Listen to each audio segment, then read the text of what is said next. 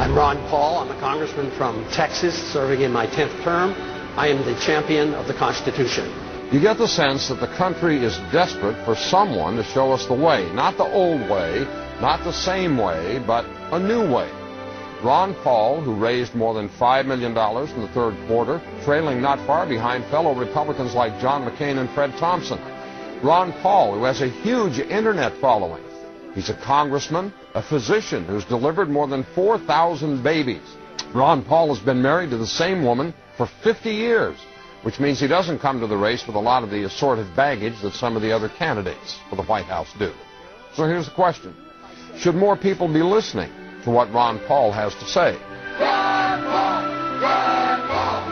Ron Paul! Ron Paul! We have allowed our nation to be overtaxed and overregulated and overrun by bureaucrats. The founders would be ashamed of us for what we're putting up with. Matter of fact, if you look at every single problem we're facing today, it's because of the lack of respect for the rule of law and the Constitution. The right guy is the guy who's anti-government, anti-war, pro-personal liberty, pro-economic freedom. Vote for him, whatever party he is. And if you have to change parties to vote, that's like 5 clicks on the internet. It's not complicated. If you really want to have a choice between a real revolutionary candidate and someone out of a machine, well, this can happen. Ron Paul brings together people of all races, all socioeconomic backgrounds, all political affiliations, because freedom is truth, and truth is power, and we can live and be free in this country if we believe we can. John writes from West Virginia, yes, more people should listen. A rarity. A man of principle, integrity, and high values running for president. Exactly what America needs in this day and age. If you were president, would you work to phase out the IRS? Immediately. That's what they call a softball. And you can only do that if you change our ideas about what the role of government ought to be. If you think the government has to take care of us from cradle to grave, and if you think our government should police the world and spend hundreds of billions of dollars on a foreign policy that we cannot manage, you can't get rid of the IRS. But if you want to lower taxes, and if you don't want the government to quit printing the money to come up with shortfall and cause all the inflation, you have to change policy. Congressman Ron Paul, you appear to have consistent, principled integrity. Americans don't usually go for that. 1,500 people packed into the War Memorial Auditorium to see Paul speak. The Republican is making waves for his anti-war limited government positions. This is just a small example of the types of things that are happening really across the country. Why are you resonating with people out there? Is it because of your opposition to the war in Iraq? I think that's part of it. I think the message obviously is popular enough. They say, yes, we like the ideas of freedom, the Constitution, limited government, less taxes. But I think the other part is people are worried, more so than I think the politicians on the Hill understand. What is going on? I want to stand and listen to answer my question. Why are you pressing me, man? Help!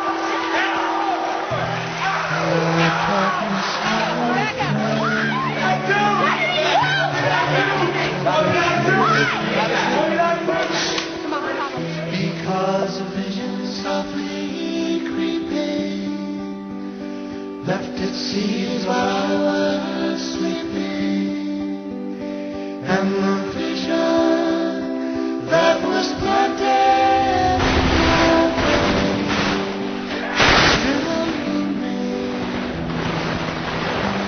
Congressman Paul, I believe you are the only man on the stage who opposes the war in Iraq. Are you out of step with your party? Is your party out of step with the rest of the world? If either of those is the case, why are you seeking its nomination? Well, I think the party has lost its way because the conservative wing of the Republican Party always advocated a non-interventionist foreign policy. No nation building, no policing of the world. Republicans were elected to end the Korean War. The Republicans were elected to end the Vietnam War. There's a strong tradition of being anti-war in the Republican Party. It is the constitutional position.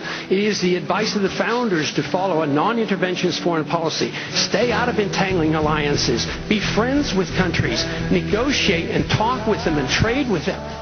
Our foreign policy has what the CIA calls blowback. It has unintended consequences. You can go back to 1953 when we put the Shah into power, or us supporting Osama bin Laden and radicalizing the Islamics to go after the Soviets, and that comes back as blowback. Peace is a powerful message, especially after the war has been going on and the people wake up and realize how many people die and how much it costs. Logic tells us that we can make a better world in a much easier way than causing wars. You just never heard this logic from someone who's actually going to run the country.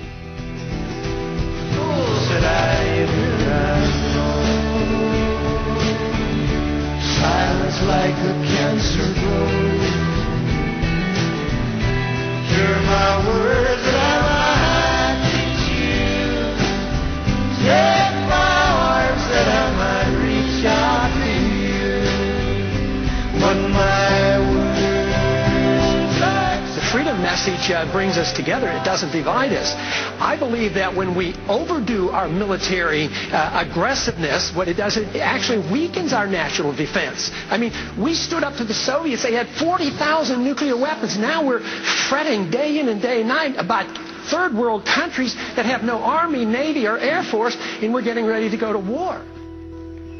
Ron Paul says to a lot of people eager to hear this message, you can be anti-war and be a conservative. In fact,